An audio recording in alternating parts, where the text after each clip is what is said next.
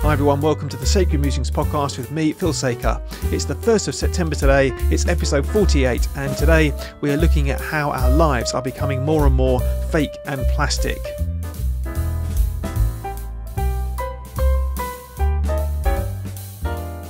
So welcome everyone to the podcast today. It's the 1st of September. Time has gone by very quickly, it seems. This summer has just flown by, and here we are in the autumn virtually. So there we go. It's kids are going back to school next week. Time just marches on. It's relentless, isn't it? You know, I think there was a Michael McIntyre sketch sort of routine that he did. Just that every year British people are saying the same kind of things. Oh, it's come up very quickly. It's come up very quickly, hasn't it? I don't know, time passing is the most normal thing in the world, and yet it always seems to come as a surprise. So make of that what you will. So today we are thinking in the main section about how our lives are becoming more and more sort of fake and plastic, and we'll be thinking about that in a moment. But before we get to that, as normal, I'll just begin with a few little things which I've seen over the last week or so. Just things to highlight. So the first thing I wanted to mention was the new album by Muse, The Will of the People. I mentioned a few months ago they released a single called Compliance, which I think is going to be one of the songs of the decade. I think it is fantastic. If you haven't heard it, then do give it a listen, because it's absolutely bang on, I think, with what is happening at the moment. But the album itself was released on Friday, and I think it won't be to everyone's taste musically. It's kind of a rock album, quite hard rock, and it's quite heavy in places. But I think it's got some lovely songs on. The important thing is, though, that I think the message of it's very thought-provoking about everything that's been happening. The song which I think is particularly poignant is called Verona, and that wasn't released as a single beforehand. And this is a reference to Romeo and Juliet. The first line is, "Can we kiss poison on our lips?" And of course, thinking about what happened to Romeo and Juliet. But I think that song is a reflection on, is it worth being kept apart? Because actually we need our human relationships. And it's a really poignant song. I think it's not, it's not a rock song. It's actually, it's a good kind of song, I think. It's non-rocks. I don't know I don't know what genre you want to call it. Kind of like a ballad. Anyway, I think it's well worth listening to. And I would say it may be a good thing to talk to other people about, because I think I mentioned this at the time, but I heard Compliance, for example, on the radio. I've heard some of the other songs on the radio.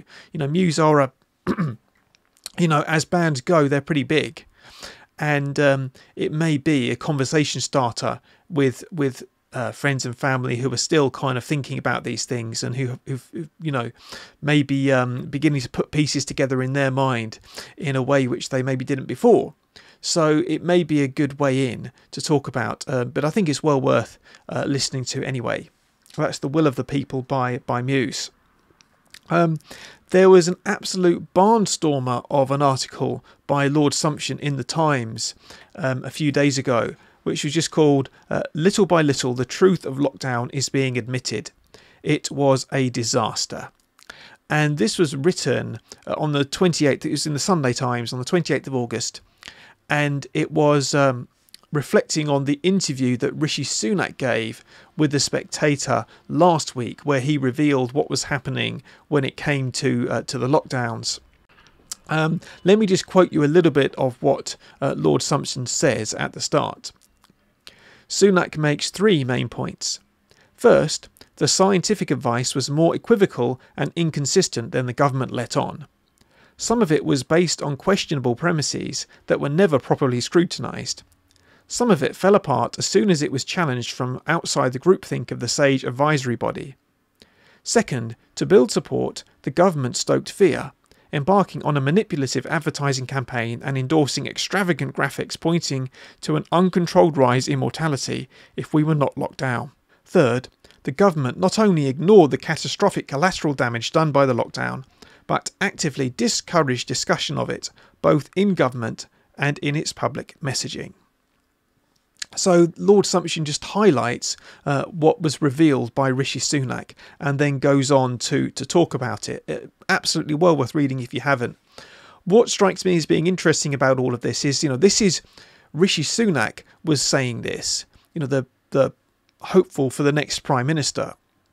If he's saying this, surely it can't be long before everyone else starts to say this kind of thing. I suspect Rishi has said this because he senses which way the wind is blowing and he knows that, the truth is going to come out. So he wants to say at the start, well, no, I was never in favour of all those horrible, damaging lockdowns kind of thing.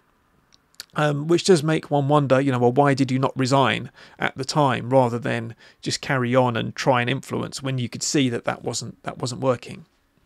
But anyway, I think this is it seems, I think there's reason for hope here, that the narrative does seem to be falling apart and that people are beginning to realise, not just in sort of lockdown skeptic communities, but actually in the general public, that the lockdowns were a complete disaster, to use Lord Sumption's words.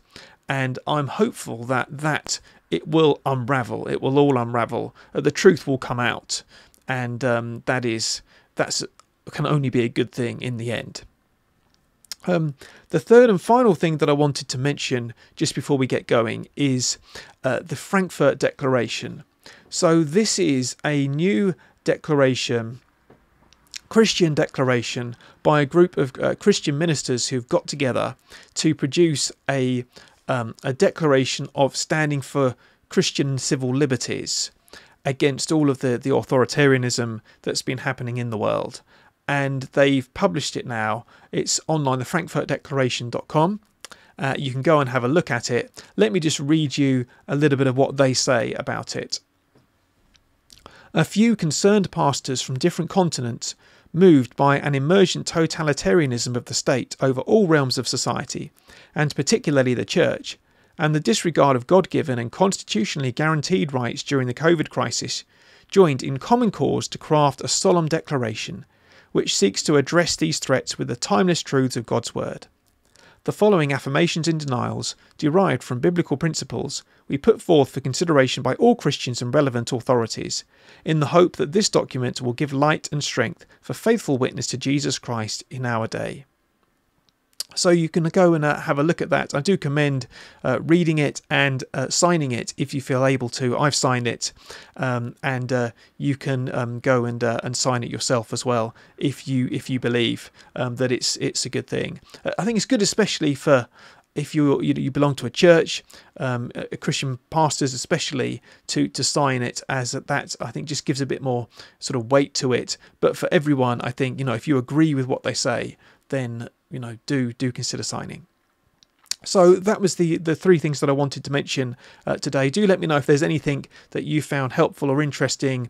You can do that on Telegram. You can do that on the YouTube comments, or email me through sacredmusingspod@gmail.com. And just to say, by the way, before we get into the main section, if you'd like to support me, you can do that on Buy Me a Coffee.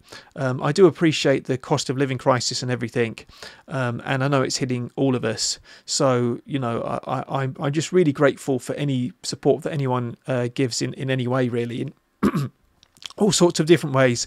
But the link for that is down below as well, and I really do appreciate that. So let's move on now to thinking about our fake plastic lives.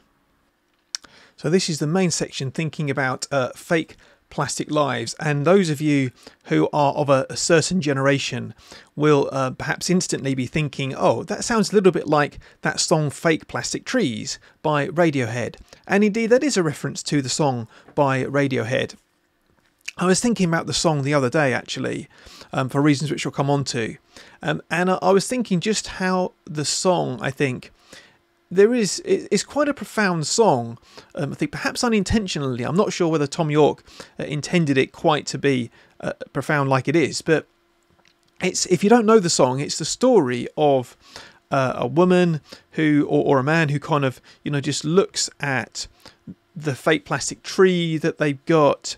They look at, and it kind of expands out, and they just realise that they've been living a fake plastic life, that their relationships are kind of fake and plastic, that everything in their lives is kind of fake and plastic.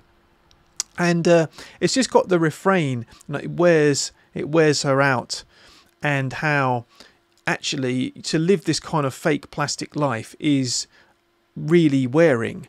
It's tiring to always have that kind of a fake life rather than a real life. I think it's a good song. Do go and have a listen to it if you're interested. I always used to think that Radiohead were kind of depressing, slit your wrists kind of music, but actually I've sort of got into them a bit more recently. I think a lot of their songs they're deeper than a lot of they're deeper than a lot of pop music for sure. They've got some interesting things to say. So anyway, there we go. That's Fake Plastic Trees by Radiohead. So it made me think, are our lives fake and plastic? And what inspired me to kind of think about this was, and to think about the song, was talking to a teacher friend of mine before the summer. I've got several teacher friends. And this particular friend was telling me about problems in the school, how there were real problems, that there was not a very good relationship between the teachers and the senior leadership team. The culture wasn't very healthy. The teachers didn't feel trusted. And she was even telling me how, she felt quite down, quite depressed about it all. But even some of the other teachers had been, thinking about, all sorts of horrible, things. I mean, harming themselves and what have you.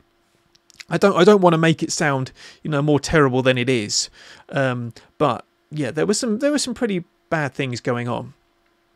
And anyway, I happened to catch a glimpse of the every year they produce a kind of Leavers video, and in this video, all the teachers, do a thing for the kids, and it was all kind of smiles, happy faces, looking like there was absolutely nothing wrong, all of the staff.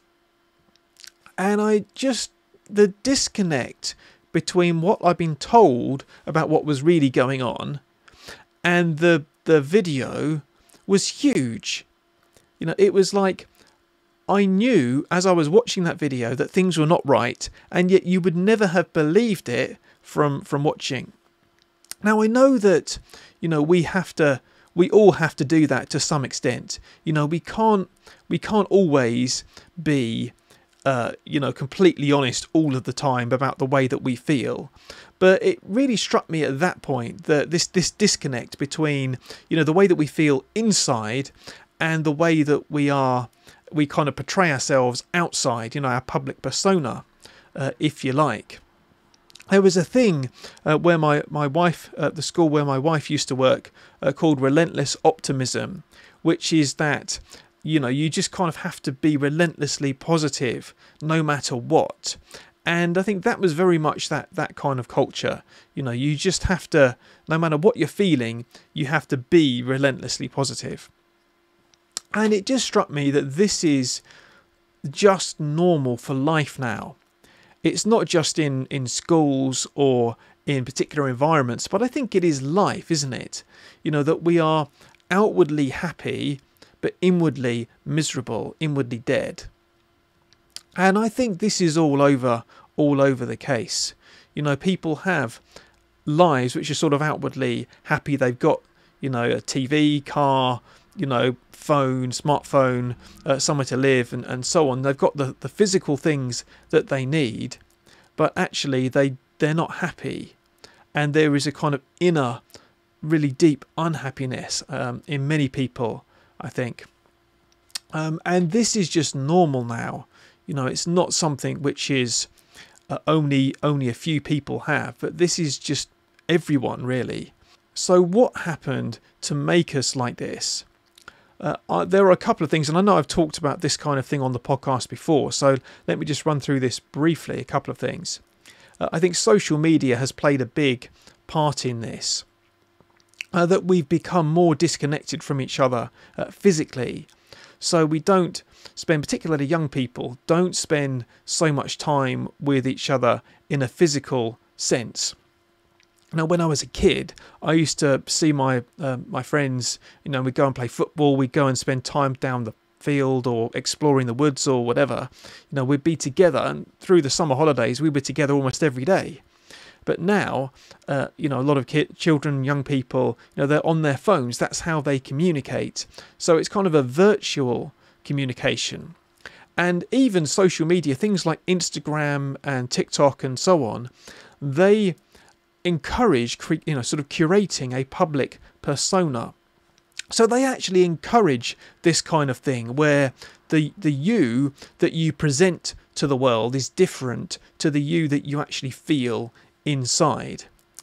So I think social media and the internet, communicating virtually, that's been massive on our relationships upon us. And the second thing is, I think that we in the world, just in the workplace, but all over, rely less on relationships and more on processes and procedures. So, for example, we talked about safeguarding in the podcast last week, but safeguarding has become massive recently, and it's very kind of procedure oriented.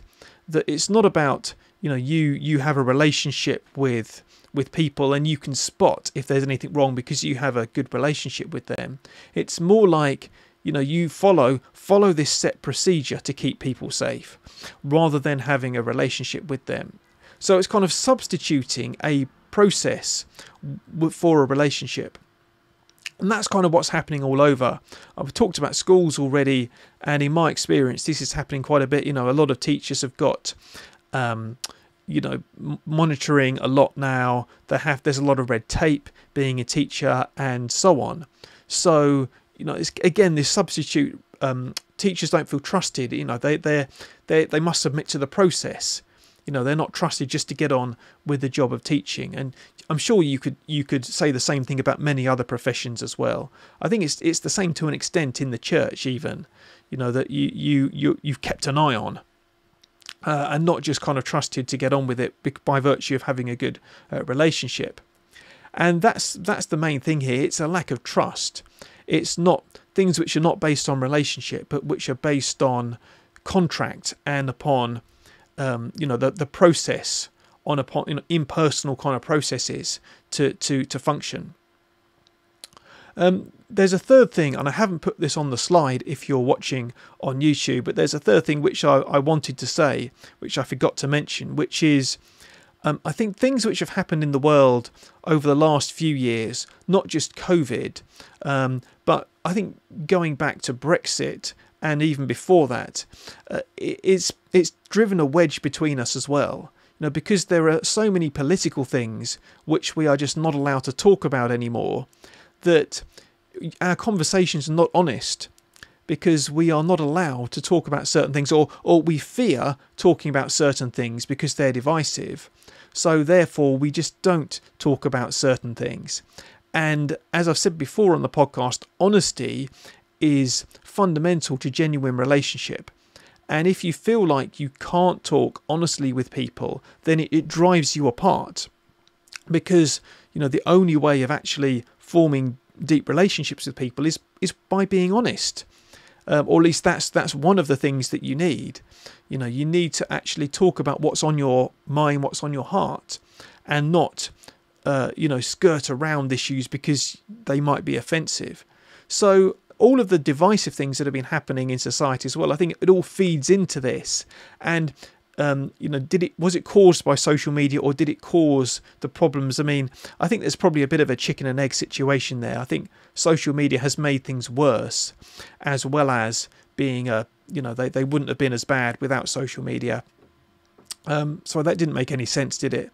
But yeah, social media has made things worse. And the thought has kind of struck me, have we become basically machines? Have we become machines? This is a kind of like the opposite of a theme which is explored in a lot of science fiction work. Now, a lot of science fiction explores the question of, can machines become human? And you can see that, for example, I put on the slide there, I put a picture up, Do Androids Dream of Electric Sheep by Philip K. Dick. It's a book which I actually did a piece on when I did my GCSEs quite a few years ago now. But yeah, it became the movie Blade Runner. The story became the movie Blade Runner, if you've seen that. And it's about these machines, these robots who are kind of so advanced that they are indistinguishable from humans, and the problems that causes. But we don't often think about it the other way round. Can human beings lose their humanity and become like machines? And I think that is actually what's happening. I think as a society we are starting to lose our humanity and just become machines. I think we are becoming like, this kind of process oriented, not based on genuine human relationship, but just based on procedures, on steps, upon technology, rather than upon what makes us human, the connection between us.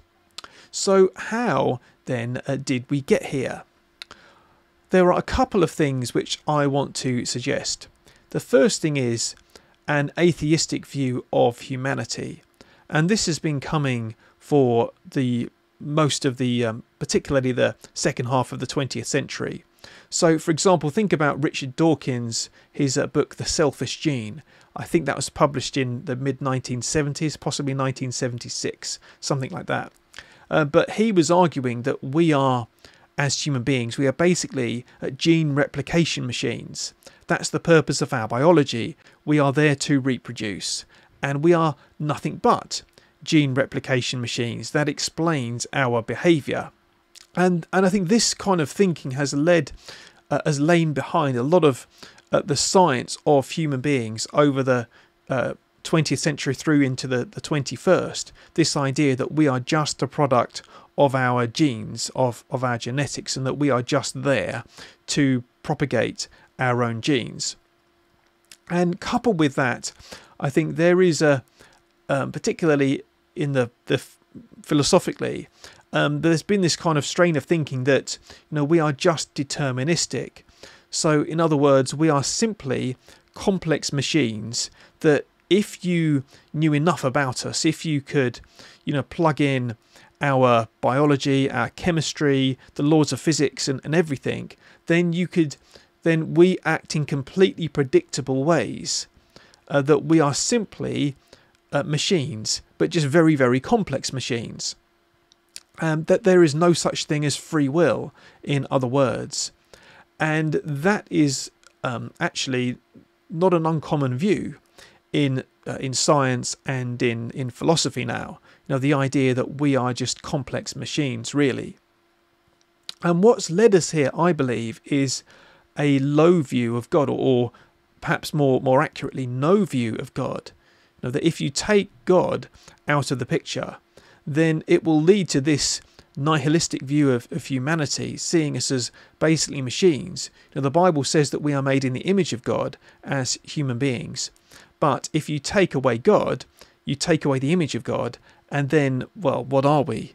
We're just bags of meat. We are just collections of cells. We are chemicals. We are deterministic. We are machines. And that's kind of come by taking God away from the picture. The second thing which has happened is that technology has risen. Our lives have become increasingly technologized. So technology solves many of our problems, and we are simply used to looking to technology now, where whenever there's a problem. So if there's some issue with I don't know, communication, or if there's some issue with I don't know, all sorts, for entertainment, for communication, for all of that, then we look to technology to solve it, and that has become such a big part of our lives. And even we interact, as I said a few moments ago, we interact with each other more and more in terms of technology rather than interacting face to face or in a more traditionally human kind of a way. That it's not to say that there is anything wrong with FaceTime or with interacting online on social media or anything like that. But when that becomes the dominant way of interacting, then we're only interacting with other human beings via the mediator of the technology. And that becomes sort of primary. And I think that's what's happening, particularly for younger people who spend so much of their lives online now. So is it really a surprise that our lives have started to resemble technology, given that it's become such a big part of our lives, given that we even have this view of ourselves as kind of machines, that actually our lives start to look more and more like machines.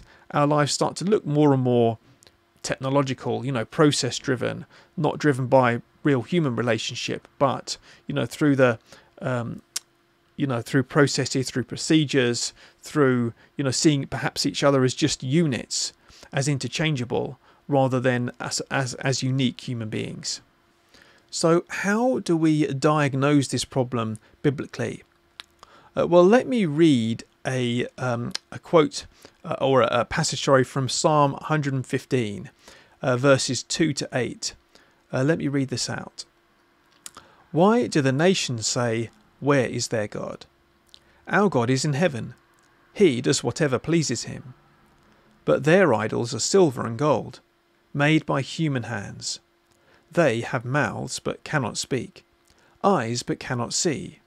They have ears but cannot hear, noses but cannot smell.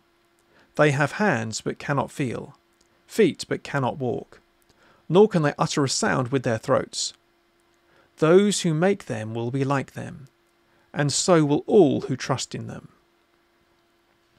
So what this psalm is doing, and this is a kind of typical of the way that the Bible approaches the subject, is talking about idolatry and talking about the contrast between worshipping the true God, the God who is there, as Francis Schaeffer would put it, and worshipping an idol.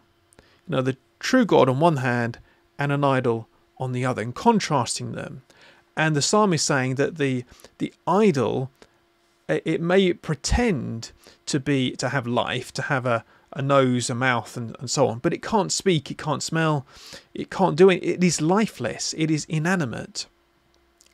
And only God, the true God, is living.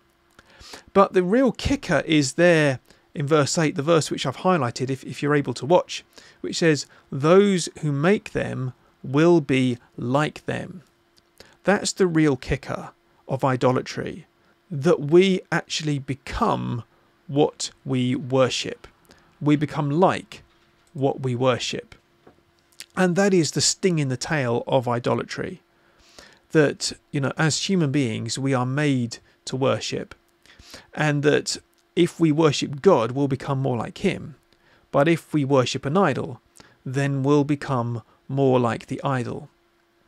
So if you think about it, an idol is inanimate and impersonal. You can't have a relationship with a, like a water bottle, let's say, for example, just picking up the first thing that comes to hand.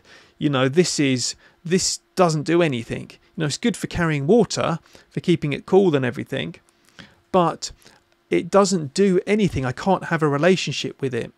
It's an it, not a person.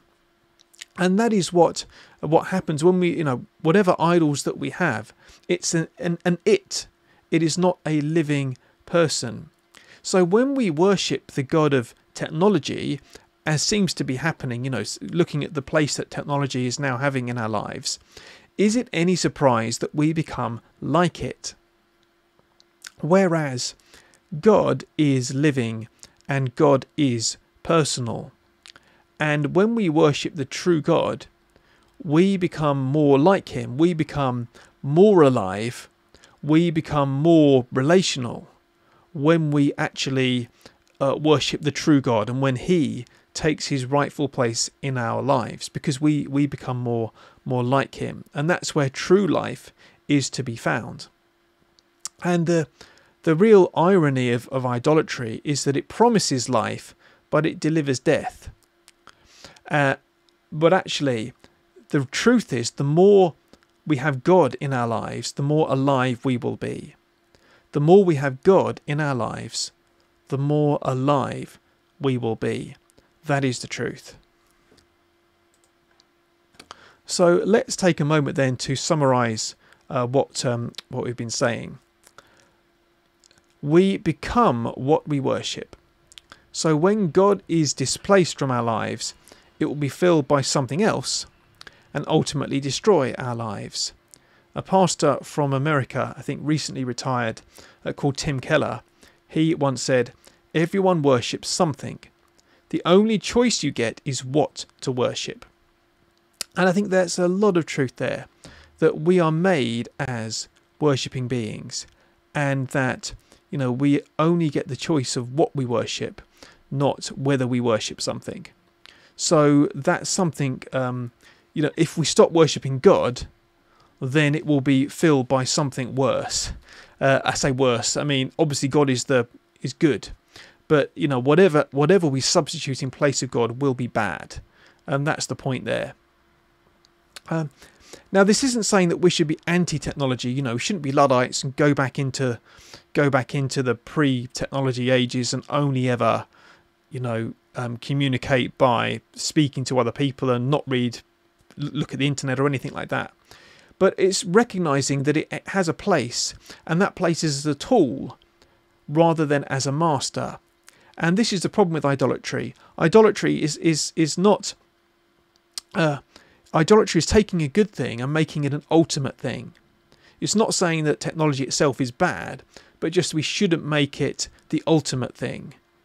And this is the problem, that we need to put it back in the right place in our lives rather than elevating it to the place of God. And when we elevate things to the place of God, that's when the problems start. But if we have it in its rightful place, that's okay. So Christians should be people who are the most alive people. And I know I've said this before, but I think it's worth repeating because it's such an important message, especially given what we're going through at the moment. You know, in a world where people are not really living, in a world where people are living fake plastic lives, people who are really living will shine out. Now, people who are really living life, it will be noticed. And that's what I think we need to do. You know, we need to show what people are missing by actually living life. So what I've said is, you know, prioritise spending time with God, getting to know Him. As I said, the more God we have in our lives, the more alive we will be. So prioritise spending time, you know, in prayer, reading the Bible, worshipping Him. You know, get to church, worship with other Christians, or, you know, if your church is still, you know, COVID central or whatever, then maybe even have a group just meet with some other Christians informally, you know, and just sing some songs and read the Bible, pray with them, have a Bible study group. Prioritise real face-to-face relationships and get to know people deeply. Kind of goes hand in hand with the first, I think, especially when it comes to church. But, you know, we should be prioritising people and relationships. And that means going beyond, you know, the kind of the superficial, going beyond the, you know, saying hello to someone and then not talking about anything meaningful. And I don't think that means, you know, we should have the same level of relationship with everyone, but I'm sure there will be people who you find it easier to talk to. You know, there will be people you can talk to about some of these things. Get to know them, you know, invite them round, go for a walk with them, go for a drink with them, whatever, you know, just build relationships that are really deep and meaningful, and especially with other Christians, you know, with those who we can worship together with and study the Bible with and pray together with, and all of those things. You know, those are deep relationships, and that's what we need. And the final thing I put is just to pursue interests and hobbies and be passionate about them. Now, something I've noticed is I think a lot of people are not really that bothered about, you know, the good things in the world. They're not really that passionate about them. And I think there are so many wonderful and good things in the world. There are so many things that you could be passionate about, whether that be music, whether that be, I don't know, trains. Some people are really passionate about trains, or whether it be passionate about, I don't know, whatever it may be. Just enjoy the world that God has made, enjoy the things that God has made, and yes, be passionate about them, and be enthusiastic, because I think that is actually part of what it means to be truly alive. As Irenaeus said, one of the theologians, the pastors from the early church, the glory of God is a human being fully alive, and to enjoy the world that He's made, to enjoy what He's given us, is part of what it means to be fully alive. So those are some suggestions. Let me know what you think in the comments below, or on Telegram, or by email, and I can look at that next week. So let's. This is the end of the main section. Let's move on now to have a reflection from the Bible as we finish the podcast. So let's finish now with a reflection from the Bible, and I thought today we could look at Psalm 33. And this is because someone I know sent it round the other day, and I thought it was quite striking. It's 22 verses. It's sort of a medium-length psalm, but I think it's worth reading the whole thing. I was going to go from halfway through, but I'll read the whole thing because it's all kind of relevant. So this is Psalm 33. Sing joyfully to the Lord, you righteous. It is fitting for the upright to praise Him. Praise the Lord with the harp. Make music to Him on the 10-stringed lyre. Sing to Him a new song. Play skillfully and shout for joy. For the word of the Lord is right and true. He is faithful in all He does. The Lord loves righteousness and justice. The earth is full of His unfailing love. By the word of the Lord the heavens were made, their starry host by the breath of His mouth. He gathers the waters of the sea into jars. He puts the deep into storehouses. Let all the earth fear the Lord. Let all the people of the world revere Him. For He spoke, and it came to be. He commanded, and it stood firm. The Lord foils the plans of the nations. He thwarts the purposes of the peoples. But the plans of the Lord stand firm forever, the purposes of His heart through all generations. Blessed is the nation whose God is the Lord, the people He chose for His inheritance. From heaven the Lord looks down and sees all mankind. From His dwelling place He watches all who live on earth. He who forms the hearts of all, who considers everything they do. No king is saved by the size of his army. No warrior escapes by his great strength. A horse is a vain hope for deliverance. Despite all its great strength it cannot save. But the eyes of the Lord are on those who fear Him, on those whose hope is in His unfailing love, to deliver them from death and keep them alive in famine. We wait in hope for the Lord. He is our help and our shield. In Him our hearts rejoice, for we trust in His holy name. May your unfailing love be with us, Lord, even as we put our hope in you. Okay, that's a lovely psalm. Let me just bring out one or two things out of it. We won't have time to go through the whole thing. But the first section of the psalm, as you probably noticed as we were going through, was talking about how God is our creator. And the Psalms talk a lot about that. I mean, the Bible talks a lot about that. It's a big thing. But just speaking about how God is is the one who made us. And He is... He loves righteousness, He loves justice, but He made everything, and He is worthy of all our praise. And He is the one who made everyone. So we should all worship Him, and all of the nations should give honour and glory to Him as the one who made them. And then we have these verses, the verses which I particularly was thinking about. The Lord foils the plans of the nations. He thwarts the purposes of the peoples. But the plans of the Lord stand firm forever, the purposes of His heart through all generations. And this is really what I wanted to say, that this is God's world. This is not man's world only in the sense that it's subordinate to God, that God has given it to us, to man, to steward on trust. But actually, it is God's world, and his plans are the ones that stand firm. And this verse, I think, really struck me when you think about the plans of, for example, the World Economic Forum. I know I keep talking about them, but there are others who have plans which are perhaps not good plans. And maybe you think about Putin, perhaps in Russia, or in China, or what have you, who maybe have plans which are not good plans. But God says the Lord foils the plans of the nations. He thwarts the purposes of the peoples. Those plans in the end will come to nothing. Why? Because the plans of the Lord stand firm forever.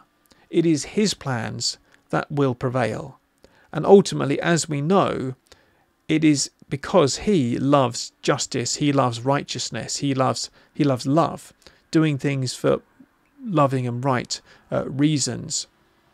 And what we need to do is, as we are commended to at the end there, we wait in hope for the Lord. He is our help and our shield. We need to wait for him. Waiting isn't a very pleasant thing to do if you're going through a hard time. I don't like waiting, but particularly not when I'm struggling with something and I just have to wait. But that's what the psalm is saying we need to do. We wait in hope for the Lord, for he is our help, and we rejoice in him. And I like the last verse, may your unfading love be with us, Lord, even as we put our hope in you. Saying, God, we need your love. We need you to help us even put our hope in you. Just now, please help us now while we wait. And I like that too. Saying it's a recognition that, it's a struggle at all times. But we need to ask for God's help to be with us and to help us in the waiting, knowing that ultimately it's him that will save us. It is he whose purpose will prevail and who will bring about what is right and what is just in his timing. So with all of that said, talking about asking for God's help, let's do that, and let's finish with a prayer, as we usually do in these podcasts, and ask for God's help in all of these things. And so, Heavenly Father, we know that waiting is unpleasant in some ways, Lord, but we do ask that you would give us the patience to wait for you, and give us that hope in you, Lord. Help us to know your love as we wait, and that you would help us to expect to see you to act in all of the things which are wrong in the world at the moment. And we pray, Lord, as we were thinking about living life, we pray that you would help us to be people who live life fully, live life to the full as Jesus came to bring it. We pray that you would help us to just become more and more fully alive, that the world might see what it means to live life truly, to live life fully, not to live kind of fake plastic lives, but to live authentic lives with you. And we pray that as people see the way that we live, that they will be drawn to you, to the one who animates us, the one who gives us life, and that it will be clearly seen who is living life truly and fully. So please guide us, Lord. Please protect us. Please help us in this coming week. And we pray, Lord, for your blessing in all things, for your wisdom and guidance. In Jesus' name, amen. Well, thank you so much, everyone, for joining me today. Don't forget to let me know what you think. Telegram or YouTube comments or email sogoodmusingspod@gmail.com. Also, there's the Buy Me a Coffee link if you'd like to support me, and I do appreciate that too. So thanks so much, everyone. I really enjoy seeing all your comments and everything, and if this has been helpful to you. And I hope to see you all again this time next week. We'll be back again. So in the meantime, God bless.